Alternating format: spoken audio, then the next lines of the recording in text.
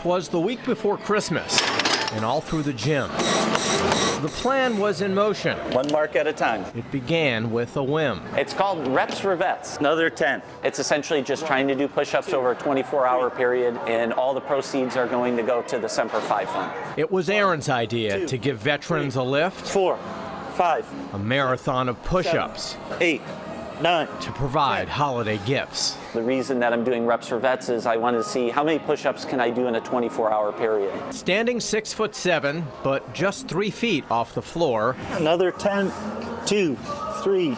It's Aaron's goal to do 8, 9, 10,000 push-ups. 9.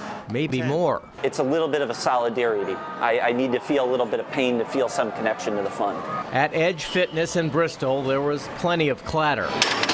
And soon, others joined in to help with this matter. 1, 2, 3, 4. When people who in the community start these organizations to try to help us as veterans, we can feel the love, we can feel the support, which is ultimately what all veterans deserve. The push-up display turned into a rally. 3, 4, 1, 2, 3. And on the board, well-wishers added to the tally. And this is it. It's just marking the board. Up Aaron, up James, up Vincent, up Leah. Pressing for soldiers was a growing idea. This is for such a great cause, so we want to make sure that he can expand out to as many people as possible and we can get as many donations. And through the monotony of the holiday hustle, I'm a disabled Army vet, and I appreciate this. Really? I appreciate it. Wow.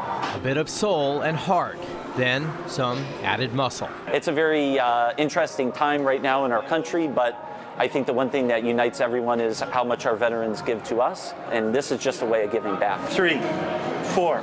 You know, if you can do 1 push-up or 1,000, it doesn't really matter, just as getting the word out. Another 10, 2.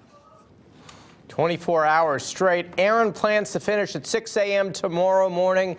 And yes, you can join him at the Edge Fitness Club in Bristol. They have an open house tonight, 5 to 8. So drop in and give them 20 or 200 or whatever works for you. It's a neat idea. Yeah, I like that. That is impressive. I can't really do 1 push-up well, so anytime I see that, I'm very impressed. But Amanda, he would take 1. Right, that's true. Go there and give him 1 push-up. He's got a tally for himself, and then the other side of the board is a tally for everybody else. Oh, really? So he's not even including everyone else's in his tally. He's doing them separate. Oh, 10,000, hopefully. But it's all in the best interest of the Semper Fi Fund, which we have more information on fox61.com.